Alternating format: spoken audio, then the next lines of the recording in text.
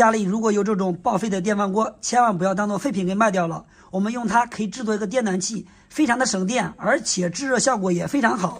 你如果把这种报废的电饭锅当废品卖的话，那是卖不了几块钱的。我们只需要把上面这个发热盘给它拆下来，就可以制作一个电暖气。我们看，它是一个500瓦的，用它制作电暖气呢，非常的省电，而且制热效果也非常的好。给大家分享一下这个方法，非常的简单。我们来看，首先呢，我们先把发热盘上面这2个螺丝，就是接线上面这个2个螺丝，我们先给它拆下来。我们来看，拆下来之后，然后呢，我们需要用到一个就这样的温空气，就是电饭锅上面使用的这种温空气。买个这东西也非常便宜，也就是1块多钱一个。然后呢，我们用个螺丝把它固定在这个发热盘上面。这个温空气啊，可以起到一个保护安全的作用。如果温度过高了以后呢，它就会断电。你看，我们把它拧上去以后，然后接下来再需要另外一个就可以了，几毛钱再买一个这样的电饭锅上使用的这种温度保险。但是你如果不买这个的话，也可以从这个旧的电饭锅里面拆下来一个也可以。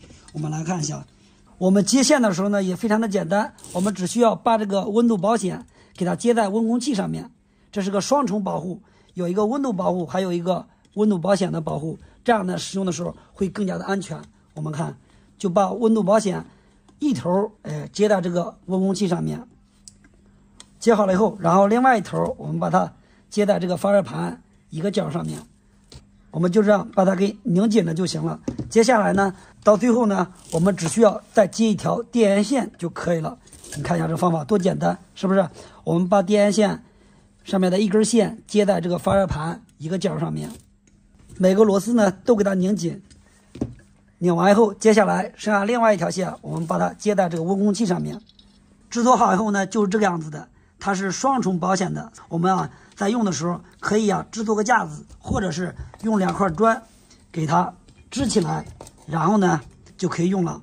我们看一下，没几分钟立马这个温度就上来了，温度非常高。我们为了给它散热更快一点呢，其实也可以用个散热风扇给它放在旁边，这样散热越快，室内的温度就越高。这个方法呢非常好用啊。